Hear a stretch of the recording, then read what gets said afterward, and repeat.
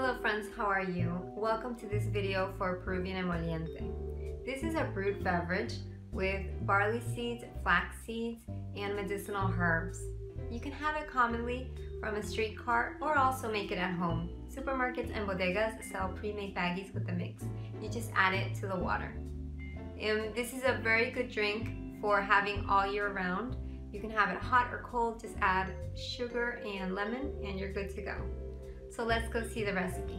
Following the package instructions, heat 2 liters of water. Add the contents in the water. Brew in low heat for at least 20 minutes.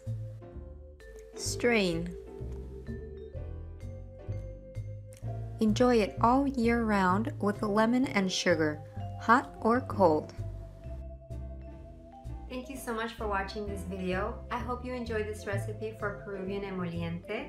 Don't forget to visit muchala.com for more on this post. And of course, if you like this video, show me your love and subscribe for more videos like this. I hope I see you soon. Bye!